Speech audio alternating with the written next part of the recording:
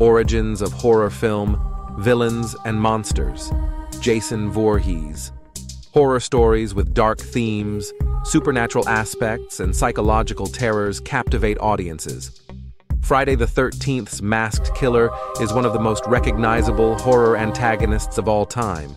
Yet, he didn't become the series' focal point until the sequel.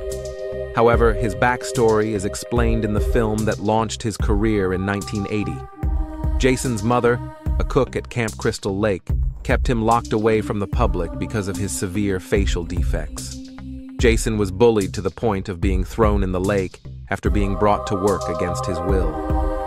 When she realized her son was gone, his mother went on a murderous rampage that ended with her own horrible execution.